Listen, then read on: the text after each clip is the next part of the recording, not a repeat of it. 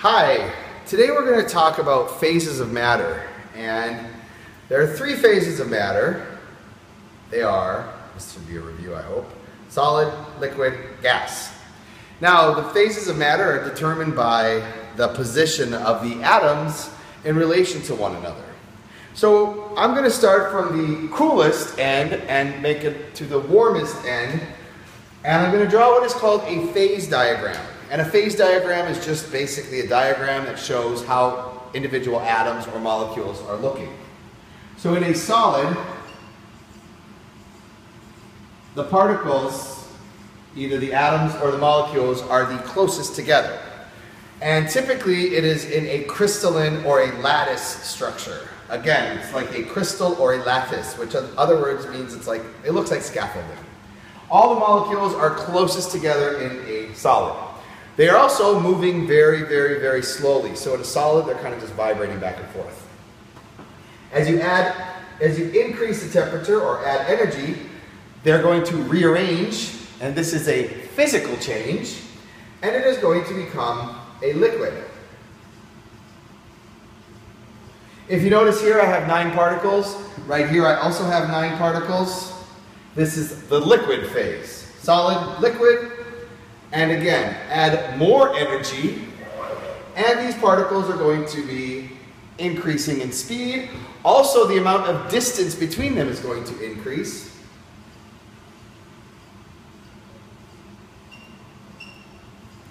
Solid, liquid, gas.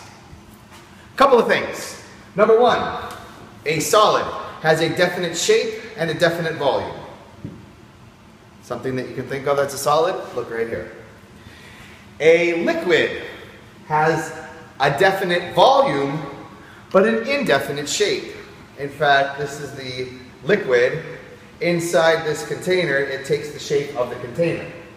Now, once it becomes a gas or a vapor, it has an indefinite volume and an indefinite shape. We're going to be talking more about phases as we progress throughout the year, but basically, solid, liquid, gas. Now, get out your reference tables. Turn to table S, and we're going to look at these columns, melting point and boiling point. So there's an example. I'm going to show you the example right down here, and pay attention to a specific element. Let's take lithium, for example. So I'm going to say at STP, which phase is lithium? So what you're going to do is you're going to draw a vertical line between the melting point and the boiling point for lithium. So go ahead and draw a line on your reference table, just like you see in this example right here. And the melting point for lithium is 454. The boiling point is 1615. Now once you have this out, you have your line. Melting point, boiling point. STP is standard temperature and pressure. So standard temperature is 273 Kelvin. So where does 273 Kelvin fall if we were to look at this like a number line? Again, we have 454 and we have 1615. Where does 273 lie? It lies to the far left. So if it's to the left, that means it is a solid. Again, 273 is below the melting point. So 273 is less than the melting point. That means it's a solid. Let's look at another one. We're going to look at neon. Neon, we have solid, liquid, gas.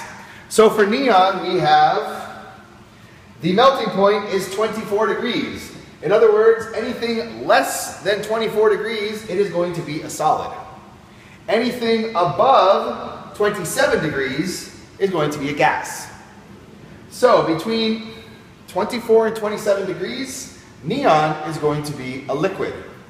So at STP, where does 273 lie? Between 24 and 27. It is way, way, way over that way. So neon is going to be a gas at STP. We're going to do one more. We're going to look at bromine, number 35. Bromine. Again, you're going to draw a number line. The melting point is 266. The boiling point is 332. Anything between 266 and 332 is going to be a liquid. So looking at your number line, where does 273 lie for bromine? Again, 266, 332, 273 is in the middle. Bromine is a liquid. A majority of all the elements on the periodic table are solids at STP. They're also solids at 25 degrees, which is room temperature. Pay attention to that. Most of the elements that are known to man are solid. Okay? Look at the practice problem.